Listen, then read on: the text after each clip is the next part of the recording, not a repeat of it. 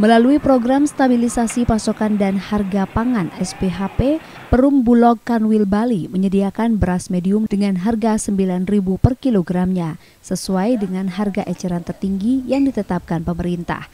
Hadirnya beras ini di pasaran pun disambut antusias warga.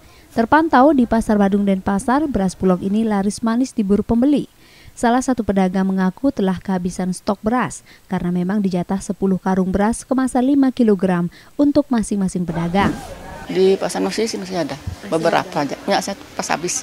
Kayaknya sih sekarang dia mengirim tapi belum datang. Biasanya itu datang setiap berapa lama? 1 minggu sekali, sekarang tepat kak dia datang.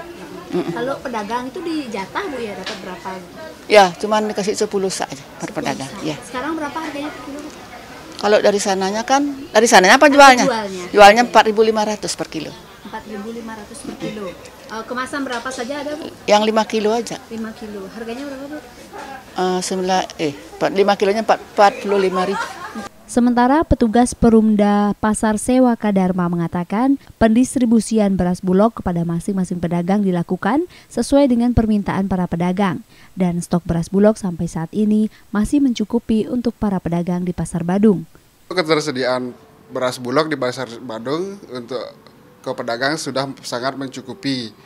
Bagaimana kita mendistribusikan beras bulog ke pedagang sesuai dengan permintaan para pedagang yang mengorder di Sewakadarma. Berarti sampai saat ini ketersediaannya masih ada ya stoknya?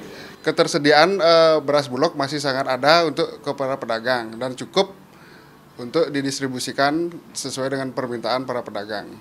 Selain beras bulog, beberapa beras jenis lainnya juga mengalami penurunan harga di kisaran Rp1.000 per kilonya.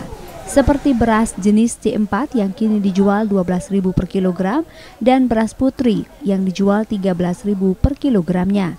Tidak hanya beras, minyak goreng jenis minyak kita juga laris diburu pembeli.